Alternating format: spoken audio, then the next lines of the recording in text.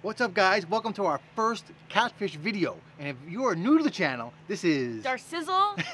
and I'm Brian, Darcy's boyfriend, and we went catfishing on Lake Okeechobee. We actually went crappie fishing on Lake Okeechobee, and we caught catfish, just by accident. We don't really know how to catch catfish, but we caught a bunch, and we decided we'd make a video out of it, right, Sizzle? Exactly, yeah, so they were a bycatch for us that particular day, and I decided why not? You guys always ask us to do a catfish video, and in particular a catch and cook, so that's what we did. We kept a few catfish, I ended up cleaning the catfish, and then we ended up deep frying them. So this is our first ever catfish catch, clean, and cook.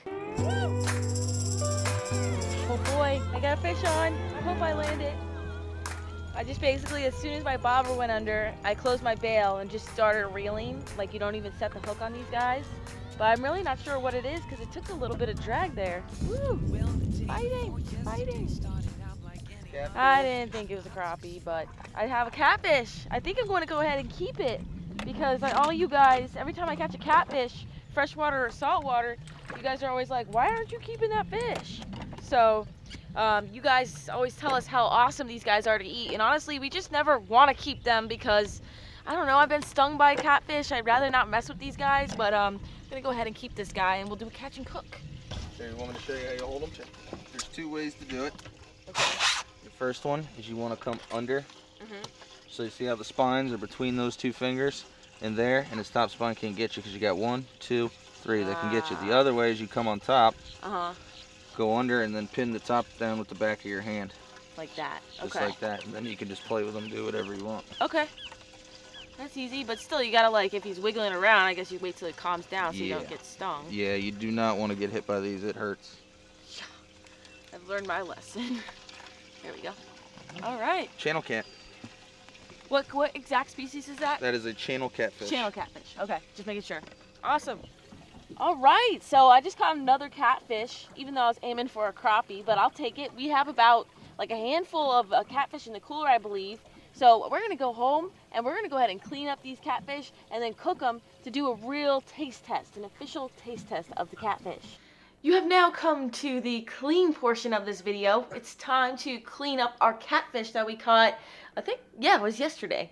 So we are gonna go ahead and get ready. Bubba is in the kitchen. He seems very hungry. And Bubba, I think next month or I think it's April. Brian, anyways, he's gonna be 16 years old. He is an old puppy. He's still kicking though. He's doing good this week. So, and he's hungry, so that's what counts. Maybe you'll have some catfish, Bubba. All right. We're just gonna go ahead and get right to this and fillet up this catfish I've got here. Wow, this barb is like frozen solid. I can't push it down. That's interesting. So I've never filleted a catfish, guys, and I'm actually not honestly that excited about it either. I don't know what it is about a catfish, but it's just not blah. But I'm excited to eat it and see how it tastes. So I just looked up some YouTube videos, believe it or not, of course, actually, and figured out, how to fillet a catfish. Is very simple, just like any other fish. But I also saw a couple different tricks from other YouTubers regarding like the slime that's on them. So what I'm going to do first is I'm going to use my 9-inch serrated Bubba Blade knives. I only use Bubba Blade knives for filleting. They're awesome. So the 9-inch, they told me that's one of the only ways to get the slime off of them. And basically you just go back and forth, and that also gets their scales off. But putting them under the sink water or any kind of water, it just makes it worse and the slime won't come off. So I think for me to make my initial cut, I'm just going to like get the slime off on that side right there. I think that's good. That's a ton of slime. That's crazy. And I'm just going to do the other side. And along the way, as you guys watch me do this, let me know if you have any tips or tricks for me regarding filleting a catfish too, because I would appreciate your guys' input. I'm sure a lot of you guys, I know a lot of you guys catch catfish all the time.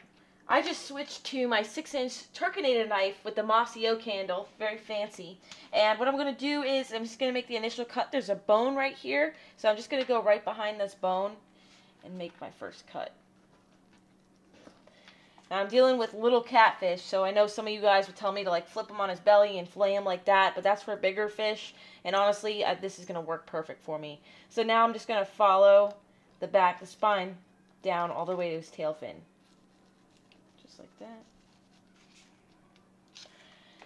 Okay. After doing that, now I'm just going to take the knife and follow the bone all the way through to the spine and then just work it down at a 45-degree angle.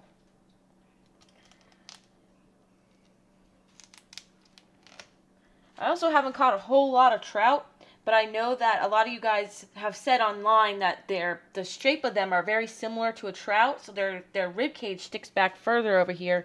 So I'm just going to go over that rib cage.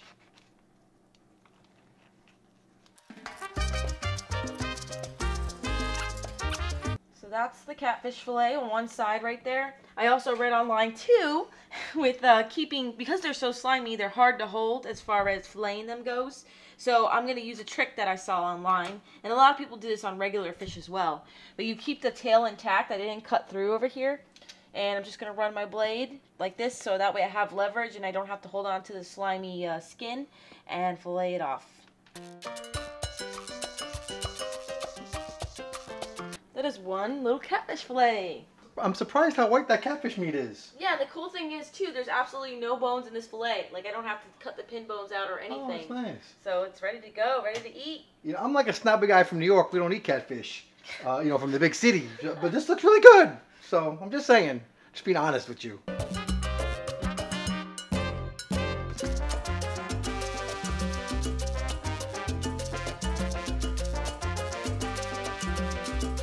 Now, I know a lot of you guys are going to say I'm wasting a lot of this fish, especially like the belly meat. I know a lot of you guys love to eat the belly meat, but because this fish is so small, it's honestly not all that worth it to me to cut the belly meat off. And also, if there's any kind of toxins in the water or anything, the fat on the belly meat will actually accumulate any kind of like poison, whatever's in the water. So I just prefer not to cut the belly meat off today, so please don't get on my case about wasting so much catfish. All right, nice job for your first catfish, Darcizzle. Now she's going to clean up a couple more of those, and let me tell you what we're having for dinner, because you know I'm in charge of eating, cooking. And we're going to be having fried catfish, because we asked for recipes on Facebook, and you guys said fried was the best. We're going to do a cornmeal fry, kind of very traditional. And then we're going to have hush puppies. You guys told me you got to have hush puppies when you have fried catfish. And we're going to have some spinach, because Dad likes spinach. And then we're going to have a couple crappie that we have left over from yesterday, just in butter, salt, and pepper. But the main idea is we're going to be frying this catfish. So we'll get right back to that. Okay, we're back. Darcy's got some crappie out, and she's putting salt and pepper on it. I'm just going to butter it up real quick. And I bought this new fryer, so it wouldn't blow the house up every time I fry outside, and much easier. So this just came from Amazon. I'm going to try it today. And next thing I'm going to do is I'm going to batter up that catfish with this recipe, or with this coating right here. And then we're going to throw it in. For the spinach Dad's cooking, we just got a little bit of water on the bottom and some butter, some Amish real butter he just bought. So should be really good. And then that just goes down to like nothing. I don't know about you guys, but there ain't much better than having some crappie just on a pan with some butter. It's delicious. I gotta take it off now. Just like 2 minutes each side and it's done. All right, time to coat the fish, the catfish.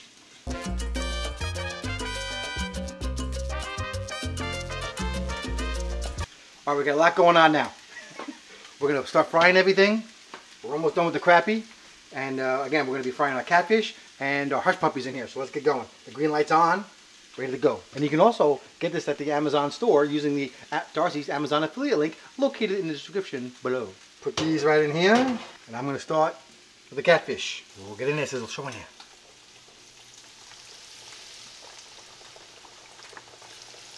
I don't know if you're supposed to round them or not, but... Don't splash them, woman. That's a bad idea. Crap. Whoops. Just push them off of your finger. Oh, that one got messed up. It's okay. Battery died in the camera. I got a new one in there. Gotta get this off. Got a lot going on. A lot going on.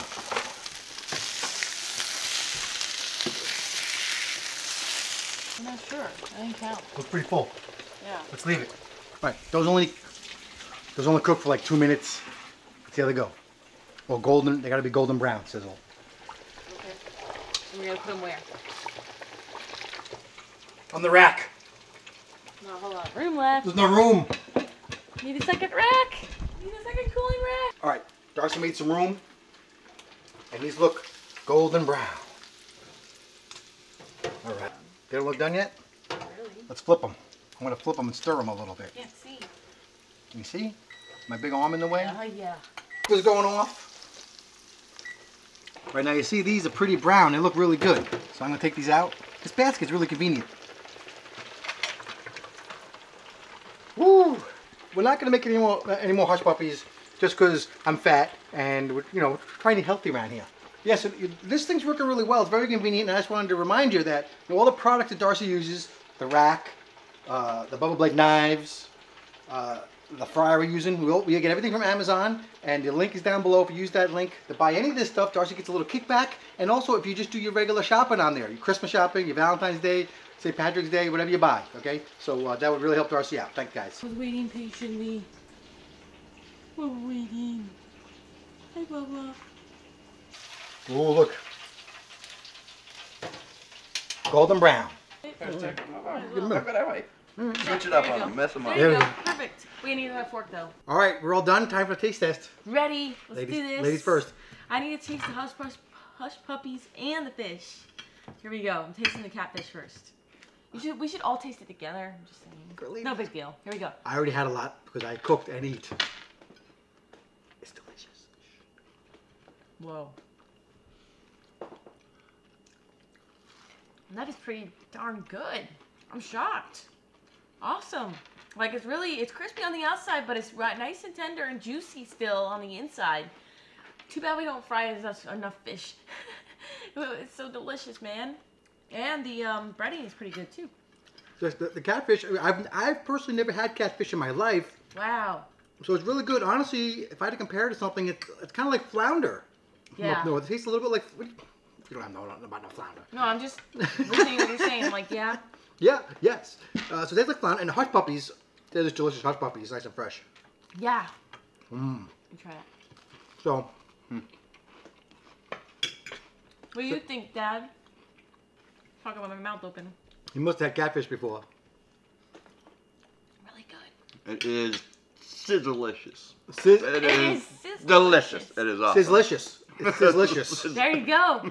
Sizzlicious, sir. Yeah, guys, thank you so much for the tips too regarding having the hush puppies with the catfish. It really does go together perfectly. It's so Yeah, good. and a lot of guys said that on Facebook and Twitter and on Instagram, so. Yeah. Thank you. Yeah, guys, thank you so much. That was an awesome catch and cook. Let us know if you want us to continue doing these more often, and we definitely will. There's a lot of times we go home and we don't bring home fish because, you know, we like to fish, but we don't only focus on those dinner fish. You know, we like to catch and release as well. So, anyways, thank you guys so much for watching. We appreciate you. That's the only reason why we're able to do what we do is because of you guys watching. So please continue to do so. I get recognized at the barbershop today. He did. And I thought I felt so famous. He did, and 2 people recognized me at Costco today in checkout, so that was pretty awesome. But yeah, we had a great time, and I'm just really excited to be sharing these adventures with you guys. So thank you so much for the support, and we'll be back with another adventure. And until then, follow your dreams and keep on catching. And eat more catfish. And spinach. Don't forget your spinach. Next is saltwater catfish. Comment below if you want that. Yeah. We gotta see all your people doing your homework and eating your catfish. Yeah. Showing you these. These are my dad's. My dad collected antique tractors. Some of you Midwesterners might be into that. That might not make it.